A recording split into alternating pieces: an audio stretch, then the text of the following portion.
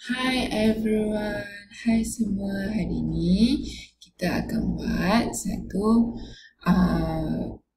projek Scratch, program Scratch berkenaan dengan kalkulator mudah. So kita pergi scratch.mit.edu. Selepas kamu telah login, telah verify your email, tekan create. Dia akan creating your project. Okay, kita ada cats here, kita ada motion, load, sound, events, control, sensing, operator, variables. First thing first, jom kita ubah dulu backdrop. Klik backdrop putih tu, double klik, dia akan keluar macam code backdrop sounds. Tekan backdrop, we can adjust from here. You boleh edit, you boleh nak buat sendiri, you nak lukis ke apa ke, ataupun you boleh choose a backdrop, ataupun upload, you boleh upload pin, surprise dia akan keluar sendiri. Tada! Kalau tak nak, you boleh delete lah. Contohnya, cikgu choose backdrop. We can use backdrop yang dah ada sedia dalam Scratch ni. Banyak juga pilihan yang kamu boleh guna. Contohnya, cikgu ambil lah stripe. Okay, let's say, cikgu tak nak lah warna hijau ni. Apa yang kita boleh buat? Kita boleh tukar, let's say. Cikgu guna pin ni, cat ni. Dia akan tukar colour. Tapi, colour yang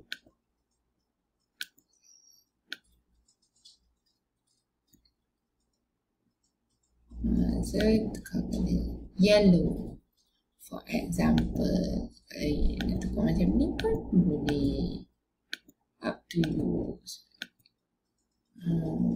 Ada banyaklah cara. Kalau you rasa macam tak sesuai lah, tak nak lah, go back lah. Ikut kesesuaian lah masing-masing. Let's say nak colour lain pula, colour red.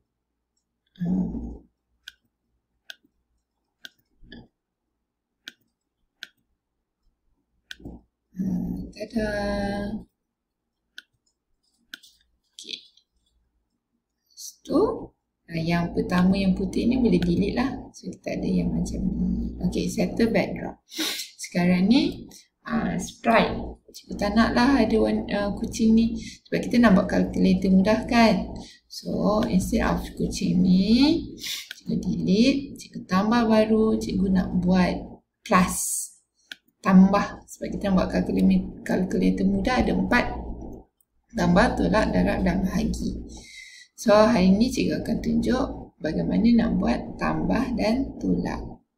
So, pergi new sprite. Okay, kita tukar nama jadi tambah. Kita akan guna lines, color, outline. Ini hitam lah, kalau nak guna hitam ke biru ke. Okay. Nampak tak? Nampak tak? Sorry. Bukan lines, maaf. Kita guna ni lah. Kita guna nampak tak colour ni? Let's say tak nak colour ni, you nak guna colour lain. Hijau,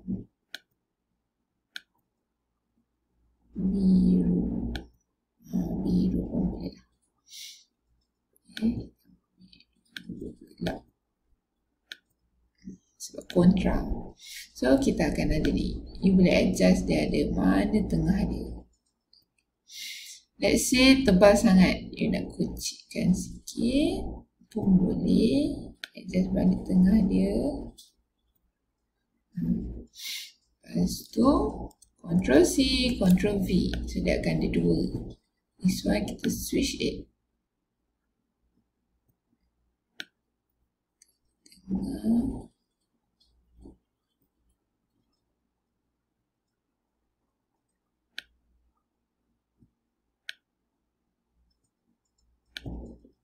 Dia macam sengit sikit. Dia adjust. Okay. Let's say kalau outline dia nak sama, dia buatlah sama. Kalau dia nak sama lah. So, dia akan nampak macam mana. Outline, cikgu pilih yang ni pin ni so that dia akan sama dengan color. Outline ni cikgu pilih pin supaya dia sama. So, dia akan nampak tambah. Tada!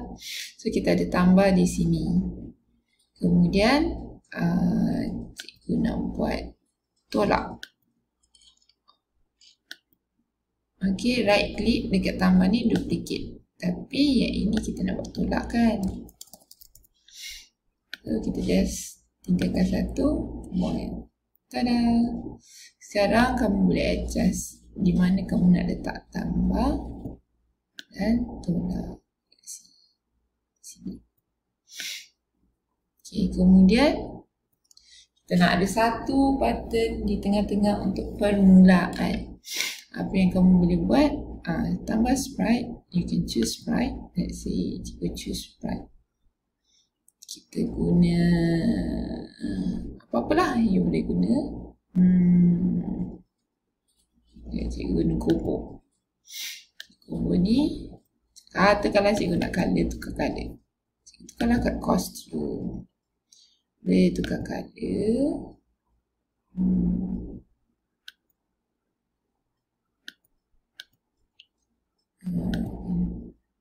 So, boleh tukar color dia. Let's see. Okay, got this one. Okay, now apa yang kita nak buat? Kubo ni akan tanya. Kita akan mula. Kubo ni kita set event. When green flag click, kita ask pada sensi. Bukan sorry, say. Cakaplah selamat datang. Lepas tu ask. Sila masukkan nombor pertama. Ingat tak kita kena buat variable dulu. So pada variable kita kena create variable, make a variable n1. Okay. Lepas tu n2. Lepas tu jawapan.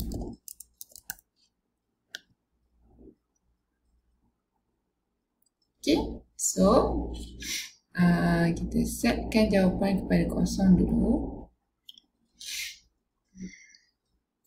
supaya jawapan dia tidak berubah nanti. Okay, kemudian ask, bila kita dah ask, kita setkan n1 kepada answer pada sensing. Kita boleh copy paste, duplicate, masukkan bawah. Ini tukar jadi N2. Lepas tu, kita nak buat operasi. Kita boleh minta mereka pilih.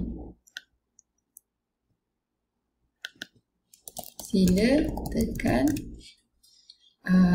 operasi matematik untuk mengetahui jawapan. Okay. Kemudian kita pergi tambah. Kita akan ambil event dia adalah when this sprite click. When this sprite click, apa yang kita nak buat? Kita nak tambah. Macam mana nak tambah? Kita nak guna ni operasi tambah ni. Tapi bagaimana kita akan setkan dia? Set jawapan kepada operasi tambah tadi. Variable n1 tambah n2.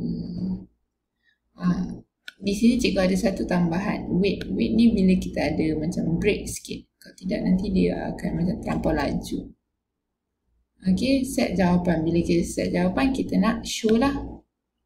See jawapan dia. Guna this one. Sebab apa cikgu nak ada satu perkataan. jawapannya ialah yang ni kita tak jawapan. Tada! Then you can exit it. Okay, sila masukkan nombor pertama 2. Sila masukkan nombor, cikgu tak tukar, 4. Tekan. Okay, jadi 6. Okay, yang ni you can show that ataupun you boleh tutup. Kalau tutup dia akan tutup macam ni lah. Okay, tadi cikgu nampak ada ralat di buku cikgu. Cikgu tak tukar. Sila masukkan nombor kedua. Okay, dah siap plus, tambah, kita nak buat tolak pula. You boleh double klik, right klik, duplicate. Duplicate dia akan bawa macam ni. So you boleh macam masukkan. Nampak tak dia macam ting. Masuk ke situ. Nampak tak ada di sini. Kalau tak ada, you cubalah. Okay. Tadi hijau dah. So dah ada dekat sini. Ini macam terbanyak, you buang je. Okay, tolak. Ni dah ada. Yang bezanya hanya di tepi ini sahaja. Operator dia, you tukar. Jadi, minus. So, you masukkan N1. Oh.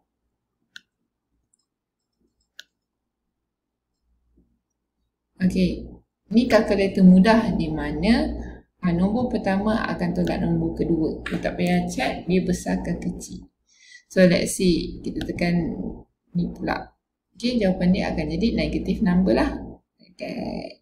Let's say tadi dia tunjuk jawapan kecil, pendek. Okay, cepat sangat. Kita tambahlah dia punya second. Okay, kita start balik. Kita tekan this one. Kita tekan right click. Selamat datang. Okay, masukkan nombor pertama. Let's say cikgu pilih 10. Nombor kedua, 5. Sila tekan operasi matematik. Let's say cikgu tu tekan, ni jawapannya ada 5. Kalau cikgu tekan plus, jawapannya adalah 15. Tada, siaplah. Kamu siapkan buat untuk darab dan bahagi pula. Selamat mencuba. Bye-bye.